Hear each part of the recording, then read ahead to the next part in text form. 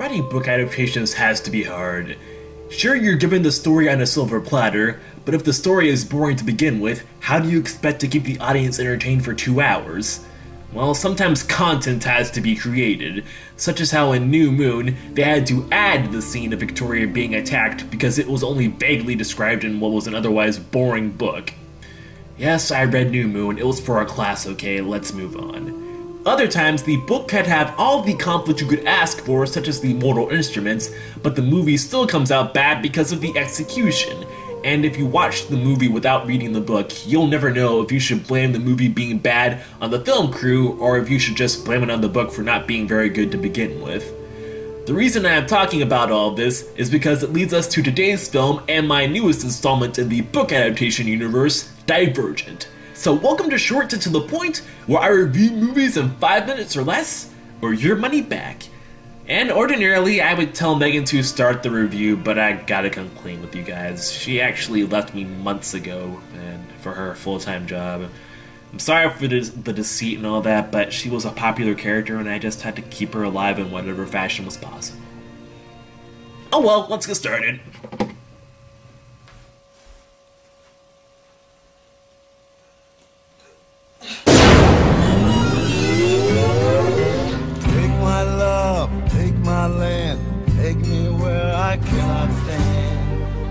I don't care, I'm still free. You can't take the sky from me.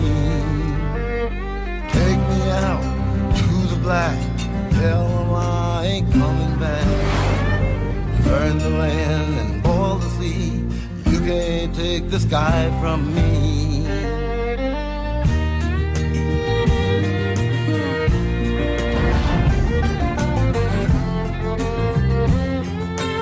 There's no place I can be since I found serenity.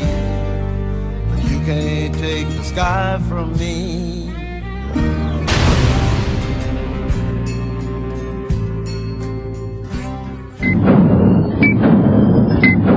Divergent takes place in the dystopian future of Chicago, which is divided up into factions based on personality.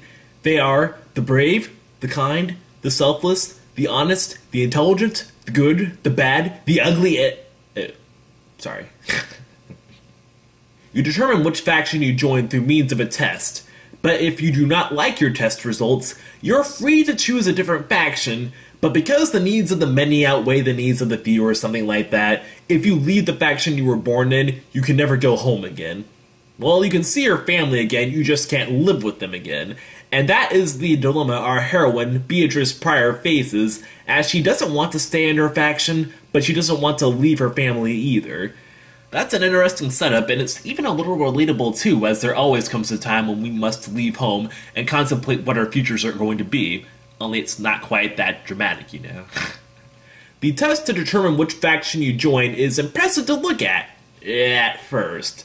But then it becomes kind of awkward because we know as much about the test as Beatrice does. Which is nothing. The problem for Beatrice is that the test does not properly work for her because she is a divergent, meaning she does not belong to just one faction.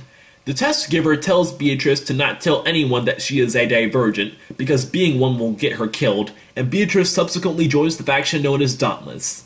The Dauntless value bravery above all, and while they seem like the faction that will reject authority, they actually enforce it. From what is never explained, and therein lies a problem with this movie. Some things are only vaguely explained, such as how the factions keep the peace, and as it turns out there's actually prejudice in the factions, so it doesn't seem like it works either. And it also isn't explained why divergence is dangerous for a good chunk of the film. I'm not sure if I should blame the film crew for this, or if I should blame the book, but it's something that begs for an explanation early on, especially since the first 2 acts of the movie center on Triss's training in Dauntless. If you get a low training score in Dauntless, then you will be cast out and forced to join the Factionless, who are the homeless of this brave new world.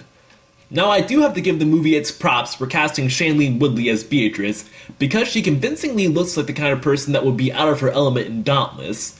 And I also liked how her training is rather gradual and it doesn't happen all at once. She doesn't get good at combat over a single day. She has to work for it, and that makes her relatable without making her boring either. Unfortunately, I also felt like there was almost too much time spent on developing Triss and Dauntless. There obviously has to be a climax, but we are only ever given small tidbits of information that suggest that there is a larger conspiracy at work before we go back to Triss's training story. And as such, it might leave the audience wondering for a good chunk of the film, where is this plot headed? Even if you do figure out what the main twist of the story is going to be, you're still going to have to wait a while for the movie to pay it off finally, and as such, some people can find Divergent to be a boring story, even though keeping Triss and Dauntless is actually an important plot point. As for the rest of the cast in this movie, I was mixed on them. Triss's friends are generic, but the actors managed to make them likable at least. And then we have Theo James, who plays the character of For. Something about Theo's acting makes For come across as the boring generic guy as far as love interests go, but he does work better as a mentor figure, and the movie does manage to not make him and Triss seem like an awkward couple. Why For is drawn to Triss is also handled in a plausible manner instead of making it seem like he's drawn to her because she's the main character, and the two of them even have some playful banter every now and then. We also have Kate Winslet in this movie who plays Janine Matthews, who is the head of the erudite faction. The character is mostly one-note, and so is Kate Winslet's performance, but she at least manages to keep it from being a boring one-note performance, if that makes any sense. After a few more plot points, we finally get to the climax, and you know what? It actually improves on the first two acts. Anything that might have seemed pointless at first is the exact opposite, and we also finally get some impressive fight sequences, along with some legitimate drama. Overall, Divergent's execution was decent. Like I said, when the climax hits, the movie finally starts to come together, but it's the little things that hurt this movie in my opinion. The movie takes almost too long to deliver on its payoffs, and the main conflict is also clumsily set up, but still there is a certain likability in this movie and our heroine Beatrice, so I give it 6.5 rebellious protagonists out of a possible 10, and I say you should see it in theaters if you are a fan of the book. If not, then wait for it to come out on demand. This has been short and to the point, and I review movies in 5 minutes or less, or your money back. Okay then, let's end things with a bang, shall we?